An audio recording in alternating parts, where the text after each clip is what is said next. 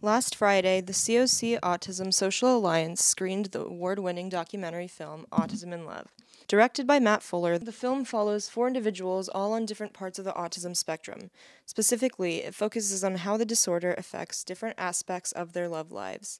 Following the screening, they hosted a group discussion where the film generally received high praise from the audience for being sincere, truthful, and informative.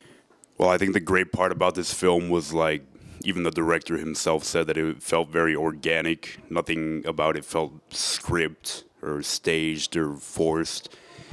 You could tell the relationships were dynamic, the struggles were real with what people had. And seeing a variety of people like that on the spectrum really like shatters preconceived notions. I am a very outgoing and flirtatious person. To say that I don't want a relationship would be a lie. It's just hard to find someone that would understand you because it's a different mindset to someone that doesn't have autism.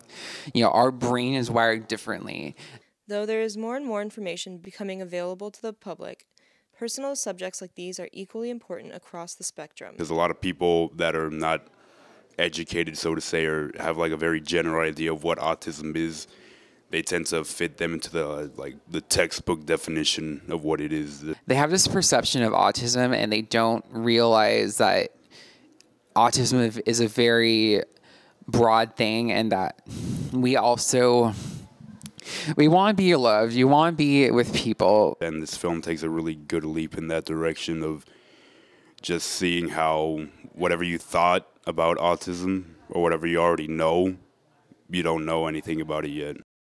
From Cougar News, this has been Indra Kupchinskaite.